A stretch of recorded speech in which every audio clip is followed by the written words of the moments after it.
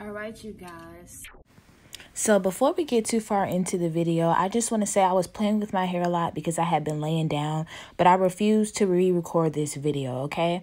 So I do apologize, and it's noted, but I was not re-recording this video.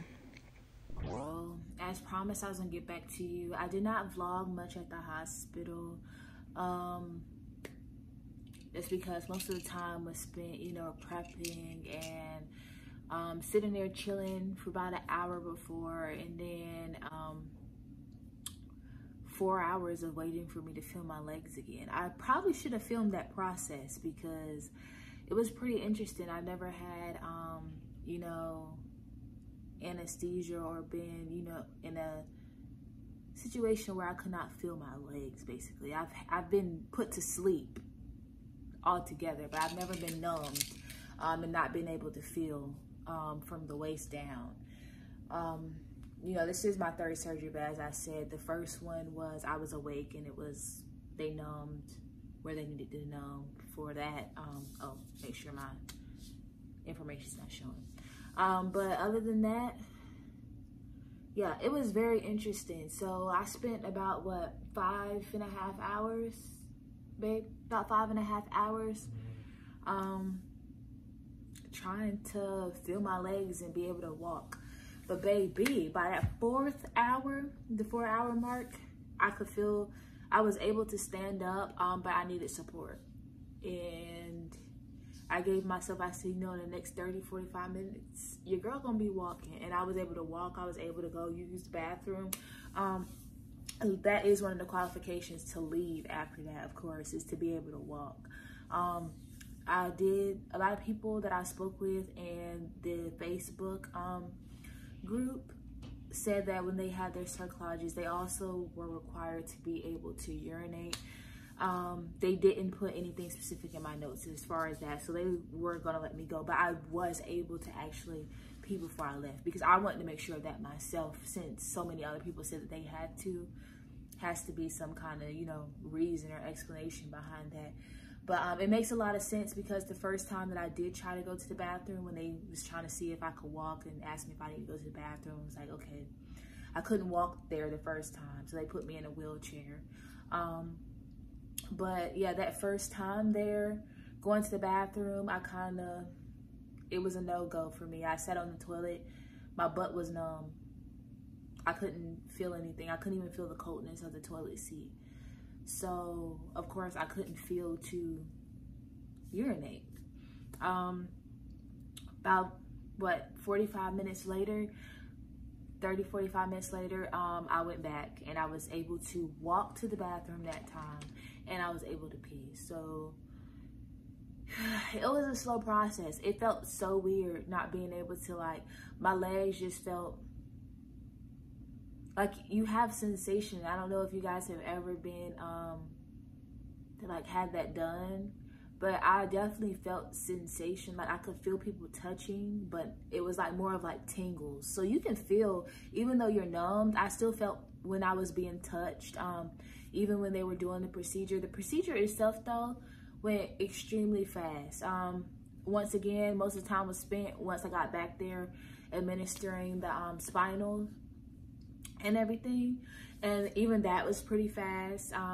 Let me go ahead and pat myself on the back though. They said your girl, baby, took that like a champ. They was like, dang, you ain't flinch, you ain't move, you ain't say nothing. You was the guy. One of the doctors was telling me when they were rolling me back out and talking to me, he was just like, you're so mellow the whole time. It was kind of scary almost how mellow you was. After I got the spinal, he said, maybe you should go to labor and delivery and show some of these other mamas how it's done. I said, well, I'm pretty sure. I gave them the benefit of the doubt, though. I'm pretty sure contractions change a lot of things. You're already kind of antsy and stuff. So, and if you don't like needles, of course, that's going to be a big deal. But as I said before, I don't have an issue with that. And everything went very well. The spinal site is a little sore, a little tender.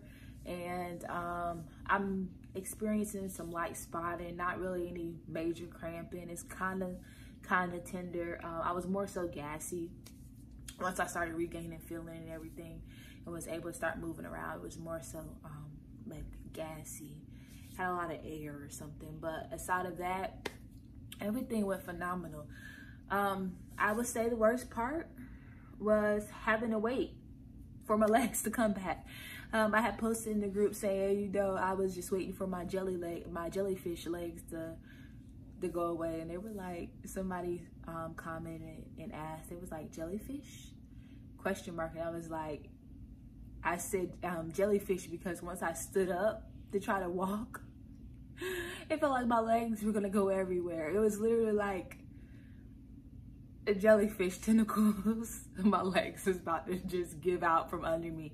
And I think it was more so I could feel my legs. I could feel from this part down of my legs. Don't want to show my goodies. But yeah, so I can feel, I don't know if I can show you guys, but I could feel, and if there's a mess here, excuse me, like I said, I got a lot going on. But I could feel from here down to my ankle of my legs initially, and then like part of my thighs when the feeling started coming back. So that was the first thing that I was feeling. After that, it took a long time. The longest part of it, let me sit down.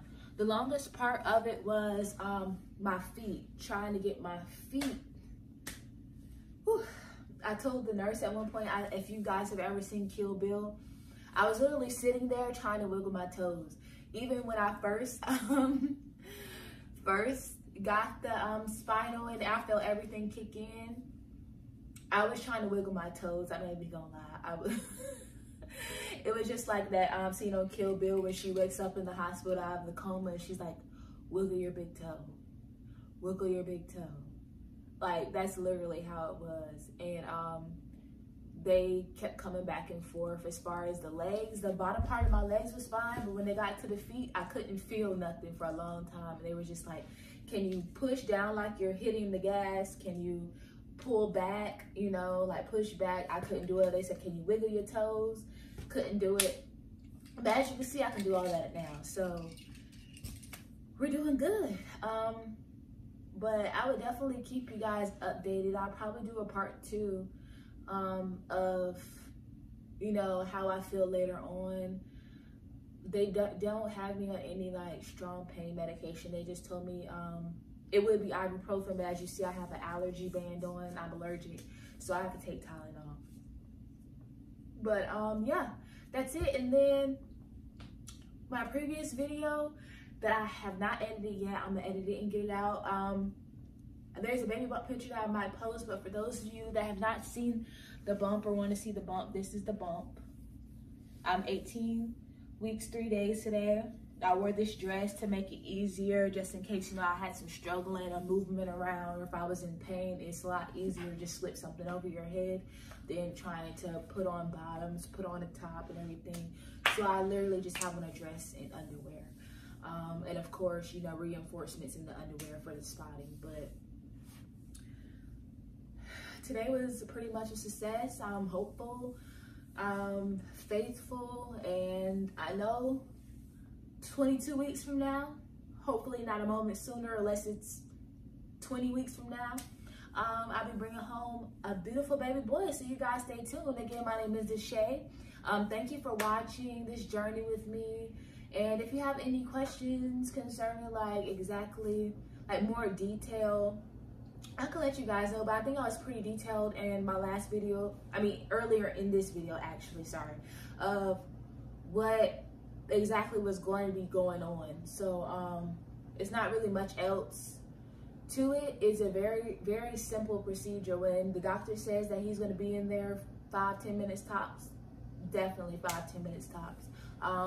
Like I said, most of it's prep and the waiting period to regain the feeling in your legs.